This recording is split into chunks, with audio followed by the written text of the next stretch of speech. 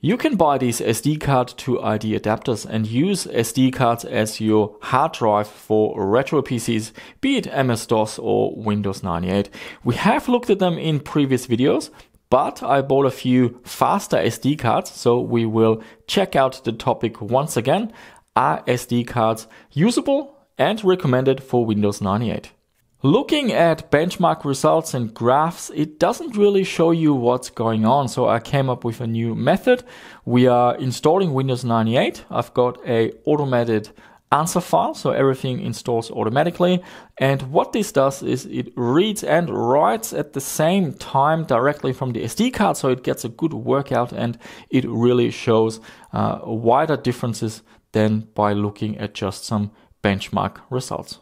I basically captured the entire installation process and then I cut the beginning and the end. There's a manual part where I have to accept the license key and the terms and conditions. So I also cut that out. So we're getting frame accurate times between these storage devices. Our test system today is a Athlon 64. I've swapped out the processor with a faster model. It's the 3400 Plus running at 2 GHz. We also have 256 megabytes of DDR RAM, and I made sure that the DMA mode was enabled for all our storage tests. Let's have a look at the results for our IDE hard drives. We have two models, one from IBM, the DeskStar with a capacity of 16 gigabytes, and the other one is the Seagate Barracuda with 40 gigabytes. And looking at the results, the IBM DeskStar is quite slow. It takes 10 minutes and 38 to install Windows 98. In contrast, the Seagate Barracuda much faster. It benchmarks at 6 minutes and 53, and that is actually really fast. This just shows that a good mechanical hard drive can still keep up in terms of performance, but reliability is the issue. A lot of these old hard drives start to fail. It has happened to me, so I'm very interested in using flash-based storage instead. Let's check out our first SD card. It's Alexa with 16 gigabytes. And if you look at the labels here, this represents a very basic model, one you can pick up at the post office or the supermarket. And the benchmark time represents that. We're getting 11 minutes and 20. So that is quite slow. It's slower than our really old 16 gigabyte IBM hard drive. Now, these SD cards, on the other hand, performed much better. They are rated at V30. Now, this is for sequential reading. More important is the A1 or the A2 rating. That means these are rated for being suitable to install applications and to use them in smartphones and tablets. The A2 rated SD cards, they command a little premium, and it didn't make a difference in my testing.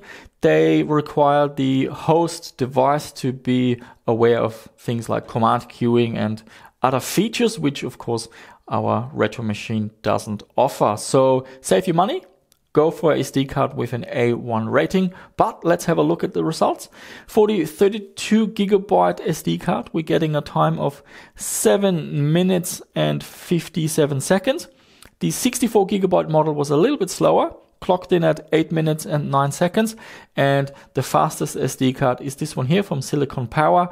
This one only took 7 minutes and 32 seconds. Now, 32 and 64 gigabytes, I just formatted them directly with the Windows 98 boot disk. The 256 model is a little bit too large, so I limited the capacity in the BIOS with the CHS values. I've done a video on that previously, and that allowed me to test large SD cards. And in general, the larger storage devices do perform a little bit better than smaller sizes. But for compatibility's sake, the smaller sizes are what I'm after. They just make my life easier with old computers. But how does that compare to SSDs? We have two models. This is an older SanDisk with 32 gigabytes, and this is a very modern Western Digital Blue with 500 gigabytes, and we're using a adapter from SATA to IDE. These adapters are much faster than the SD card adapter. These top out at around 90 or so megabytes per second, whereas the SD card adapter has a limit of topping out at around 25 megabytes per second. So let's look at the times. The SanDisk 32 gigabyte SSD, 6 minutes and 20 seconds, whereas the Western Digital Blue 5 minutes and 55 seconds. So these two lead the pack. They are the fastest devices when it comes to installing Windows 98. So we had a look at the benchmarks. Now, should you use SD cards for Windows 98? Well, there are two aspects to look at. The first one is performance, and we can see that if you pick up a fast SD card with an A1 or an A2 rating, then the performance is pretty decent. The write performance is definitely improved, and compared to the more basic SD cards, you will get a much better experience. Now, a fast mechanical hard drive can still be faster, but if you're replacing like a 10 or a 15 or maybe a 20 gigabyte ID hard drive, I would say that these fast SD cards can be comparable in terms of performance, and you also get better reliability, no noise, power draw, and all those aspects. The other aspect is the topic of reliability, especially over time and if you're doing a lot of writing. And you might think SD cards and SSDs are very similar. They're all flash based, but look at the size. These SD cards are tiny. There's not much space for a smart controller with a lot of wear leveling algorithms and so on. So these are very simple, and they're basically best effort when it comes to writing that don't have any complicated algorithms that make sure that cells are not written too much, which you have with SSDs. And you could also see that with the ID to SATA adapter, we are not limited by 25 megabytes per second. We're getting around 90 and therefore much better performance. So my recommendation really depends on what you're actually doing with your retro PC. If you're mostly reading from the SD cards, then I can definitely recommend them. A scenario would be you using Windows 98 mostly because of FAT32 to have a huge partition for your MS-DOS games. In that case, SD cards can work really well. In DOS, there's no page file. The only times you're writing is maybe installing the games and when you are writing for saving your games, save games, yeah.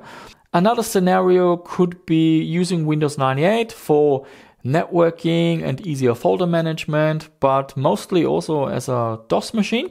In that case, can also work really well. The scenario where you're using it as a pure Windows 98 machine with a lot of games installed, that's where my recommendation is more towards the SSD. There are some options you can play around with in regards to the page file. You can try disabling it, but Windows becomes very unstable. If you do that, you can try using a RAM disk and use that as your page file. So there are some workarounds, but be aware that for heavy duty Windows 98 with a lot of reading and writing, you're probably better off with a SSD. So yeah, that's my recommendation. It does depend a little bit on your use case. It can work well with Windows 98, especially in a situation where you do a lot of DOS gaming and you use Windows 98 mostly for the networking and folder management because it's easier. You can run a nice FTP client. That's what I do to copy files across, and Windows 98 makes that very convenient. What I do like about the SD cards is the ability to get them in really small sizes, 8 gigabytes, 16 gigabytes, 32 gigabytes. So they are compatible with old BIOSes where the hard drive detection might work if you put in a 128 gigabyte SD card, but then trying to format it in MS-DOS, you get errors or Windows gets corrupted. So that's what I really like with these SD cards. You can get them in nice small sizes that are compatible with retro PCs.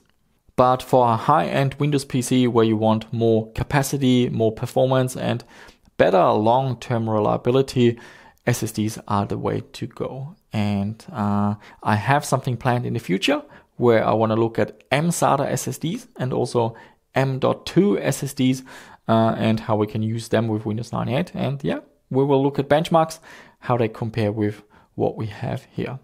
And there you have it, guys. Let me know, what do you think about using SD cards in your retro PC? And what storage solution do you use? What do you recommend? What are your experiences? What works? What doesn't work? Always eager to hear from you. And that's it for this video, guys. Thank you so much for watching. Give it a thumbs up if you found it interesting. Subscribe to the channel if you haven't done so already. And I shall see you soon with another one.